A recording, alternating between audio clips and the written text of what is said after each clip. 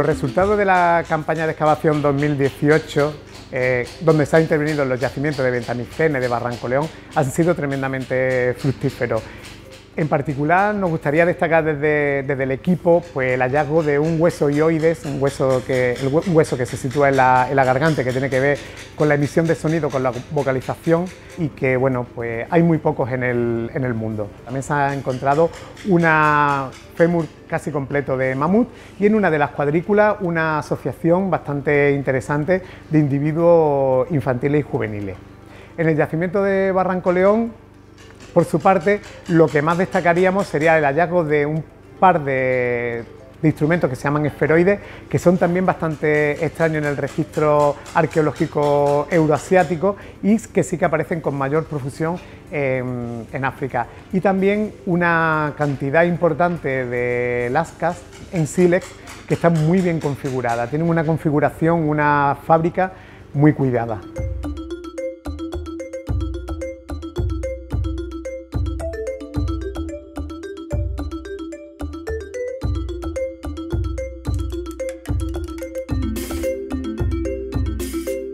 Aquí se dan cita investigadores de 15 centros de distintos países, creo que son 9 países los que están colaborando en el proyecto. Eso da también dimensión del interés internacional que tiene los hallazgos que aquí se están produciendo. Y para la Universidad de Granada poder estar liderando este proyecto a través de el investigador principal y poder coordinar este equipo de investigación, pues es una gran satisfacción.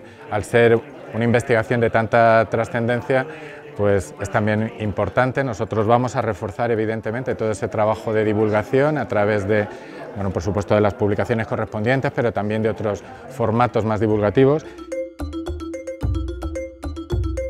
Es un proyecto totalmente interdisciplinar, porque aunque parezca que uno crea inicialmente que esto es solamente un tema de arqueología, de paleontología, pues una vez se encuentran los restos, los huesos, pues hay que tratarlos, entonces tienen que entrar personas también de restauración. Es importante también conocer la biología del momento e incluso compararlo con la biología actual. Es necesariamente una investigación totalmente interdisciplinar.